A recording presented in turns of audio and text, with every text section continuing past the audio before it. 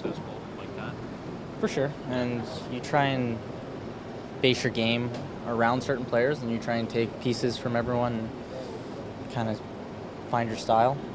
I think there's a little bit of my own style as well in there, but those are definitely guys you look up to, and you gain motivation seeing them get to the next level and having success at the next level. What was it like trying to get into the flow of the game tonight with 16 penalties, I guess, called both ways? Tough.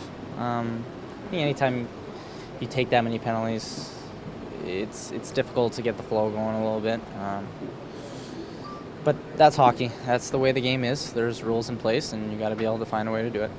How dangerous shorthanded? They seem to have a couple of good chances at any rate early. Yeah. Saw a couple lucky breaks there. Tried to move my feet. I got to put the puck in the net, though. How does it feel for you to be part of the group going to Collingwood, part of the team bonding? Feels good.